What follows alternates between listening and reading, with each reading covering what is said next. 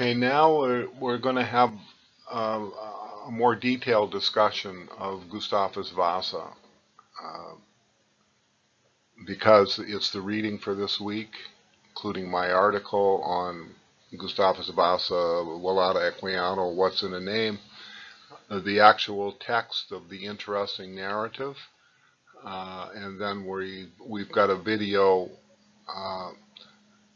by that features a number of the major authorities on the life of this man, with whom I'm in considerable disagreement on a number of very, very important points. And the purpose of this the slide presentation is to examine some of those points. Here's our man.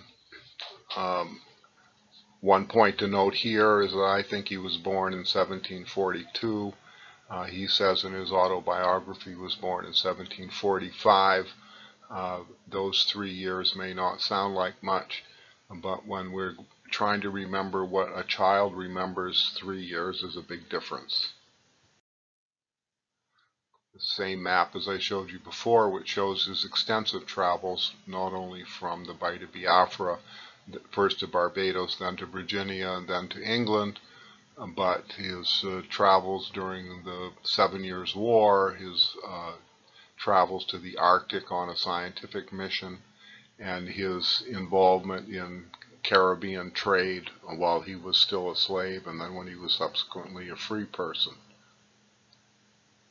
He went to 14 different Caribbean islands. Here's a chronology of his life, which shows most of the key points. He was first a slave to a Mr. Campbell, who was owned a tobacco plantation in Virginia, then to a British sea captain and naval commander, Pascal. When he was baptized in London, his enslavement to a merchant in the Caribbean who lived in Montserrat, Robert King, and other details of his life, including his increasing involvement in the abolitionist movement, including making the notorious Zong affair known to the public. The Zong was a slave ship where the captain, a man by the name of Collingwood, deliberately murdered 132 slaves so that he could collect insurance money on those slaves. His marriage to Susanna Cullen, a Scottish woman, and his death in 1797, and the abolition of the British slave trade a decade after his death. Here showing his homeland of Igbo land that I've shown you before. Here an important detail in his autobiography, because he describes in great detail the Ichi facial markings, which he was destined to get, but not for another year or so, so he never actually had them. And the reason that they were given was it was a sign of freedom, and it was a sign of elite status within Igbo society. And it was an indication that anybody with these types of markings should not have been enslaved. If they were enslaved, they had a tendency to commit suicide, which meant that the Igbo in general had a reputation in the Americas for a tendency towards suicide. He received his slave name, Gustavas Vassa, when he was bought by Captain Pascal, who for some reason named him after the King of Sweden, who was the liberator of the Swedish people from Danish rule.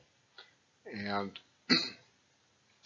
Gustavas Vassa, obviously not a common name in England because it's not an English name, but it was a name that was known at the time in England, as a symbol of resistance to tyranny. And why his master should have named him this is not clear. It's probably a joke. Masters name slaves all kinds of things. But our hero uh, appreciated the name because he also thought that he was predestined to be the leader of his people and to lead them out of slavery in the same way that Gustavas Vassa had freed the Swedish people from the tyranny of Danish rule. Here are documents that show that he always signed himself Gustavas Vassa and never Olaudah Equiano. These are his will from 1797, the year that he died. This is a reverse of a letter where somebody wrote a comment on the back of a letter that Vassa had written to the very famous abolitionist Granville Sharp in 1780. The comment was written some years later, but it said very clearly that our man, Gustavas Vassa, actually got very angry anytime someone called him by his birth name, Olaudah Equiano, which is really interesting because modern scholarship has decided they're going to call him Olaudah Equiano, even though this is not the name that he wanted to be called, and it's not the name that he was known during his lifetime. So why would modern scholarship decide to adopt a name for this person that was not the chosen name of the individual himself, is a very important question. And you will see in the video that we watch that he's referred to repeatedly as Equiano, as if Equiano was his surname, his last name, and it was not a surname. Equiano was part of his birth name, Olaudah Equiano, which was one name. It was not like a first name and a surname. During the 7 Years' War, he was quite fortunate in one sense in that the ships that he served on under Captain Pascal, as Pascal's personal servant, as his slave, had schools on board the ships for boys. There were on all of these ships there were boys, not just and the boys had schools that they went to when there was no action and they were just sitting around in port, or they were out at sea doing nothing but sailing around. They went to school, and our man Gustavas Vassa was lucky to get quite an advanced education on board ship. He was at the Battle of Louisbourg when Britain defeated the French Navy off the coast of Canada, and he was on the same ship as General Wolfe, who died at Quebec City when the city was taken from the French. 1759, Vassa was baptized.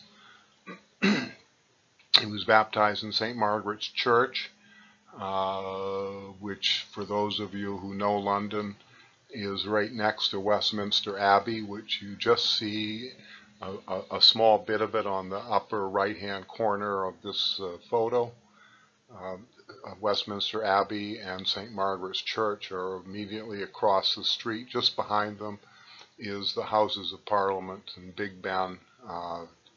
And so he was really baptized in the seat of power in London. He was not the only African or black person to be baptized in this church, but it was one of the few by far. This is the baptismal record that you'll see also in the video, which shows his name, Gustavas Vassa, black, born in Carolina, 12 years old. Well, his name was Gustavas Vassa. He was an African, not just a black, but he was not born in Carolina. He was born where he said he was born, in the interior of the Bight of Biafra. And in 1759, he was not 12 years old. He was much closer to being 17 or even 18 years old. But this is one of the documents that Vincent Corretta and other scholars who are in the video have claimed proves that Vassa did not tell the truth about where he was born. In short, that he was not born in Africa, therefore he did not experience the Middle Passage crossing the Atlantic, and therefore this is a serious charge of lying against somebody who has become recognized as an extremely important intellectual among Africans in the late 18th century. Except that he wasn't lying, because he didn't write this in the book. This was written by, dictated by his godparents, who were the cousins of his master, and therefore were to accept their word as slave owners raises some questions in itself. Why should we believe what they said about this man? Especially since from other information we know very well that they know that Gustavas Vassa came from Virginia, not from Carolina, and that they know that he came from Africa before that. But nonetheless, this is one of the documents that's been used to attempt to discredit Gustavas Vassa's truthfulness. A second document that is used by Corretta relates to a scientific expedition that Vassa was on in 1773 under the command of Constantine Phipps, later known as Lord Mulgrave. Constantine Phipps was on a purely scientific expedition to the Arctic in 1773. He went with 2 ships to the Arctic. His aim was to try to show that it was possible to sail to the Pacific, not on the Northwest Passage north of Canada, but on the Northeast Passage across north of Siberia. And it was an attempt to prove that you could sail from England north of Siberia and get all the way to the Pacific Ocean. Well, what they successfully proved is that you couldn't do it, that the ice in this area never melts, and so therefore there is no such passage across that way. And on that expedition, the whole of the 2 ships almost died because they got stuck in the ice and had great difficulty breaking free. This is a picture of them moving the 2 ships, pulling them through the ice. That is from the records of that expedition. And Gustavas Vassa was on this expedition as the assistant to the lead scientist on the expedition, a man by the name of Charles Irving. That's why he was there. And in doing so, on the ship the Racehorse, which was one of the 2 ships, he is registered there. Apparently he's registered there because there's someone registered as Gustavus Weston, not Vassa, but Weston. And it's been alleged by the people who want to believe in the baptismal record that this also is another example that proves that he was born in South Carolina, not in Africa, and that this Gustavus Weston is the same as Gustavus Vassa, and just that the guy who wrote down the name Weston didn't know the name Vassa, which is not an English name, and this was his best effort at doing so. However, there's a really serious problem with accepting this as a second document for 2 reasons. One, Gustavas Vassa may not be Gustavas Vassa, in which case there's no Gustavas Vassa in the whole list of people on board those ships, which is possible because he was not on the ship as a seaman. He was on the ship as the personal assistant to the lead scientists, and that was something quite different. But more important, even if this Gustavus Vassa is our Gustavus Vassa, and it says South Carolina, this is not really an independent document. Let me explain what I mean. The baptismal record says Gustavus Vassa, born in Carolina. There's no question about that. We don't know why it says that. We know that he didn't write it, so that it's questionable that he can be held responsible for what's said there. But nonetheless, it exists. But by the time he's on the expedition to the Arctic, he's a free man. He's a free African. He has to, at the time, if you were black, you had to carry papers with you all the time that proved that you were free and that you were not a slave. Well, he had two documents that proved who he was and proved that he was a free person. One document was his baptismal record, which said that he was born in Carolina. His second document was his Emancipation Papers, which he reproduces in his autobiography, which states when and where and who gave him his freedom. And that was somebody by the name of Robert King, who gave him his freedom in the Caribbean a couple of years earlier. So his two documents are, one, a baptismal record that wrongly says he's in South Carolina, and the other that says his name is Gustavus Vassa and he's free, but doesn't say anything about where he was born.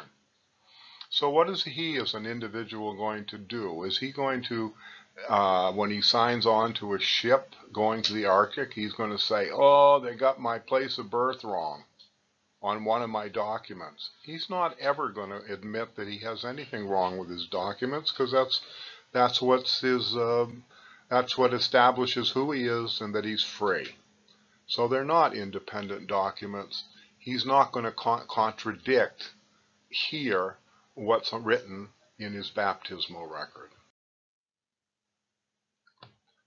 But what we do know about this period, besides the fact that he worked for a lead scientist by the name of Charles Irving, but Charles Irving was extremely close to Constantine Phipps, the head of the expedition, and many other leading scientists and people interested in science, including Sir Joseph Banks. And Sir Joseph Banks was the president, the first president, the founding president, long-serving president of the very prestigious Royal Society, which was a scientific organization. He was the founder of Kew Gardens in London and collected all the initial specimens for Kew Gardens. And he was one of the ones who was behind the Arctic expedition as well. And it's just another example of the fact that Vassa met and knew and was in the company of very important people in Britain, all of whom considered him to be nothing, completely honest, and not the type of person who would lie about something such as where he was born. Moreover, when he was on the Arctic expedition, another person who was on that Arctic expedition as a young man, as a teenager, very close in age to Gustavus Vassa himself, was Horatio Nelson, the ultimate hero in British history. Was a member of that Arctic expedition, and without any question they knew each other. It was impossible not to have known each other, since they were all trying to pull the big boats through the ice. Another example that Vassa knew extremely important people, even though he was an African. And one of the reasons that was true was because Vassa was extremely intelligent and worked as a scientist. He was a musician. He was an excellent writer. He was heavily involved in politics. And the man he worked for, Charles Irving, the scientist that he worked for, was most famous for his development of an apparatus that could distill seawater. That is, it could turn seawater into fresh water, into fresh drinking water.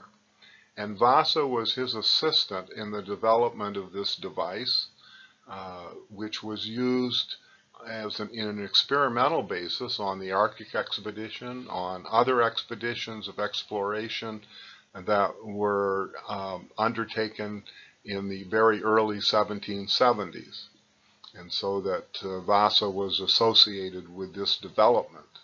The apparatus for distilling seawater is actually quite simple once you understand what they're doing.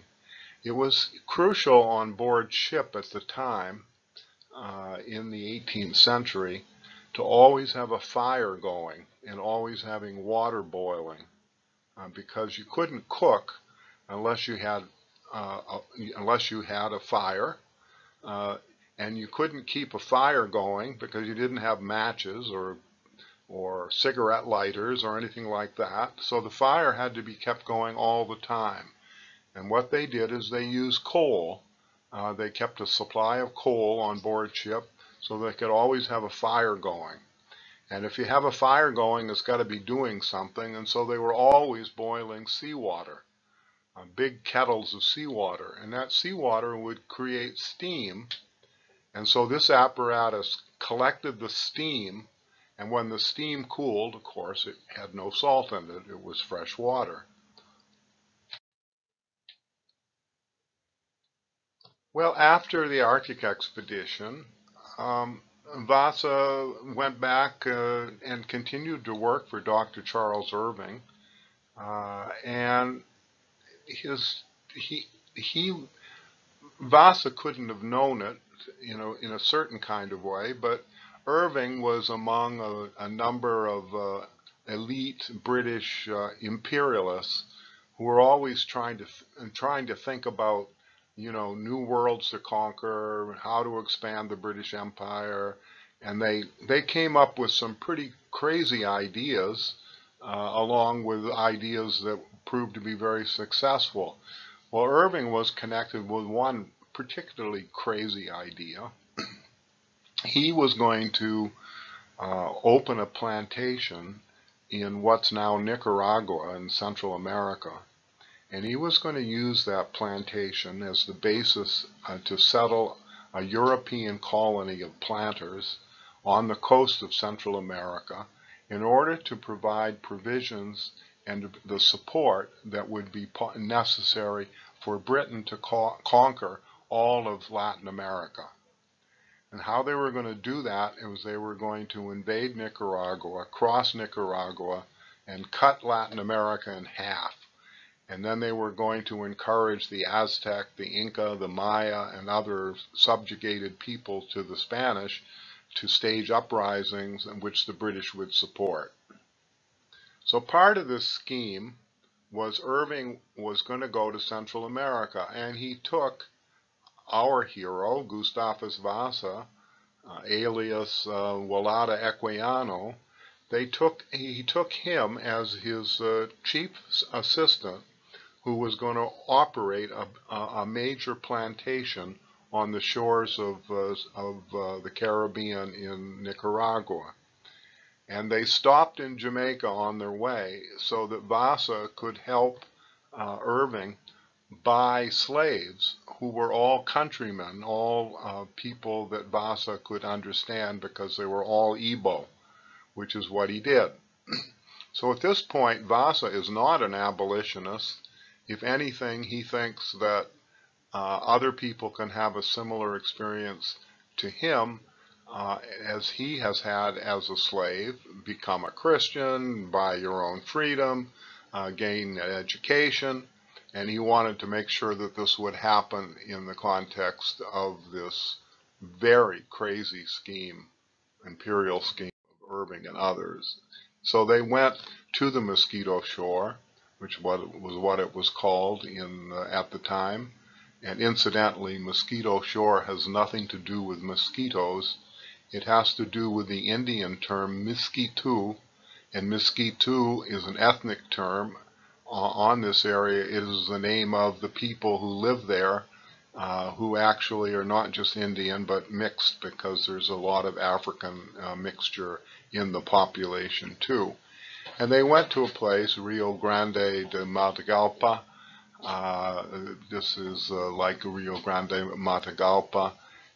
And the problem with the terrain there is that it is idyllic. It's beautiful until it rains. And when it rains so hard that you can't grow anything. So Vassa organized a plantation, and they did a really good job until the really heavy rains came and washed and destroyed everything they had done. And it was at that point that Vassa came to realize that you could never reform slavery. The only solution for slavery was to abolish it. And it was at this point that he became an abolitionist. But he came in contact with other unbelievable characters besides Horatio Nelson, Lord Nelson. He also came in contact with Edward Marquis Despard, who, along with Nelson, became involved in this scheme to divide Latin America in half. And both Despard and Horatio Nelson were back in Central America shortly after Vassa left to lead the expedition that proved to be a complete disaster but attempted to conquer all of Nicaragua. Lord Nelson went on to become the national hero. Colonel Despard went on to become the symbol of high treason in British history. The reason being is because when he was on the Mosquito Shore, he fell in love and he married a woman of mixed racial background and became very concerned with racial issues and things like this, and therefore actually was involved with his wife in a plot to assassinate King George in 1802, and when that was discovered, of course, he was executed.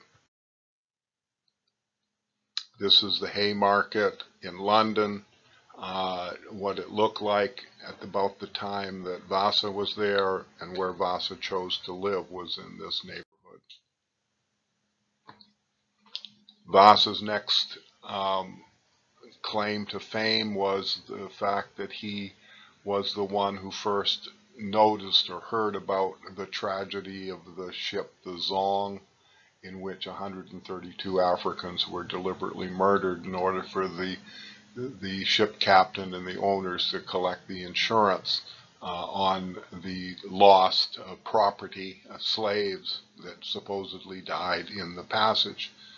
And it became a court case in London between the insurance company and the owners of the ship, because of course the insurance company didn't want to pay the insurance because it was murder. And this was almost unnoticed in British politics at the time, but Vassa brought it to the attention of Granville Sharp, the same person that the letter that I referred to above about the name, and it became a major incident in the road to the abolition of the slave trade.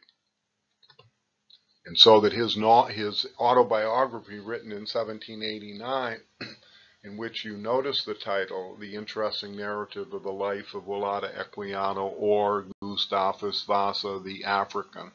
His name is there. He's not using either Gustavas Vassa or Olaudah Equiano as a pen name or as a pseudonym. His name was Gustavas Vassa, and he referred to his birth name, Olaudah Equiano, as one of the bits of proof that demonstrated that he was actually born in Africa. And as I show in my article, there were other evidence too, and the deciding evidence in many ways is not just the Ichi scarification marks that he describes and many other details, his use of various Igbo phrases and terms that are in his book, including his own name, his own birth name, but other details too. And the one that I think that is quite conclusive is all of his references in his autobiography, all of his references to circumcision. At the time, in late 18th century Britain, circumcision was considered to be the most barbaric practice anybody in any society could do. And British people in particular prided themselves on not circumcising. It's something that Jews did. It's something that Muslims did. It's something that, wild savages in Africa did. But it's not something that British people did. And indeed, it wasn't until the end of the 19th century, 100 years later, that circumcision was even practiced in hospitals in England for medicinal reasons. That's how opposed to the practice of British society and culture was. Nonetheless, in the book, in his autobiography, he talks about circumcision a lot. He talks about it not in some way as an unfavorable practice. He compares his own society with the Jews and with the Muslims, not in a bad way, but one of the reasons he compares them is because of circumcision. He wasn't trying to sell circumcision, and he wasn't trying to use, an antipathy to circumcision to sell his book. It was just a matter-of-fact thing that he talked about, and he certainly himself was circumcised, and he never would have been circumcised if he had been born on a British plantation in South Carolina. Unfortunately, in the recent times, in terms of the celebration of abolition of the slave trade, the people that have been celebrated mostly have been the white abolitionists, Wilberforce and Clarkson, and these people. They have not been those who are of African descent, such as Vassa. And it should be noted that here's a picture of Queen Charlotte, who was King George II's wife, and Queen Charlotte is who Vassa dedicated his autobiography to. And the reason he did is because Queen Charlotte was known for the fact that she was partly of African descent. She was known as the Mulatta Queen because she comes from a family that was Portuguese, and she comes from a Portuguese family that without any questions has African background in the family. And so that he dedicated the book to the Queen that he recognized had some affinity because of this African connection. You can see that as later portraits, this is her coronation portrait, the first one, the later ones, she becomes whiter and whiter.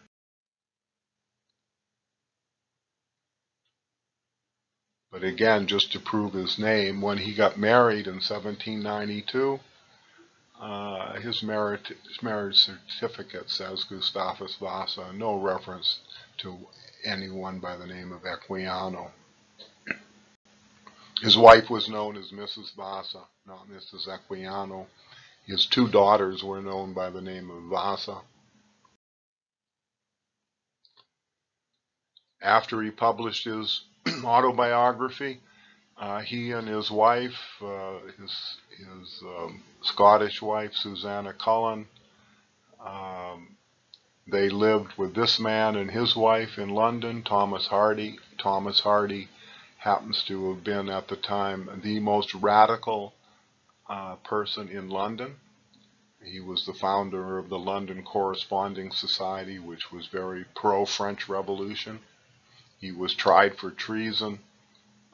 He was not convicted, but in the course of the ordeal of his trial, his wife died. Vassa and his wife lived in the same house as Thomas Hardy, and Vassa was the 7th person to become a member of the London Corresponding Society. He almost certainly knew this man, his name Le Chevalier de Saint-Georges, a Frenchman, black man, the son of a very wealthy Guadeloupe planter and his African concubine. Le Chevalier went on to become one of the most celebrated fencers in France down to the French Revolution. He was a composer. He's often referred to as the Black Mozart because his style of music is very similar to Mozart. You can go online and you can download any of his concertos. He was a violinist. He was appointed to be the head of the Paris Opera Company in the 1780s, although the leading women opera singers refused to sing under him, and therefore he actually never took up the position. He founded and headed an all-black battalion during the French Revolution that saved Paris from a Prussian invasion, and he was virtually written out of history by Napoleon. He died in 1799, having suffered from Napoleon's very racist reaction to the French Revolution. He was an acquaintance of Johann Friedrich Blumenbach, the founder of German anthropology, who traveled specifically to London to meet Vassa. Blumenbach is noted especially for his development of very racist hierarchy of human development, in which he considered blacks at the bottom and whites, of course, at the top. But he used Vassa as an example that even the people at the bottom of the hierarchy had some individuals such as Vassa, who were unbelievably intelligent, in showing that the range within each of the racial categories that he was. He was an associate of Robert Wedderburn, another person of African descent. Robert Wedderburn's father was a very wealthy planter who owned 19 plantations in Jamaica, in Westmoreland and Hanover parishes. I've been to the sites of all of those plantations. Robert himself, his mother was a slave concubine. His father went back to Scotland and to his real wife and her children. They completely had nothing to do with Robert at all. Robert tried to go to Scotland but was not welcome.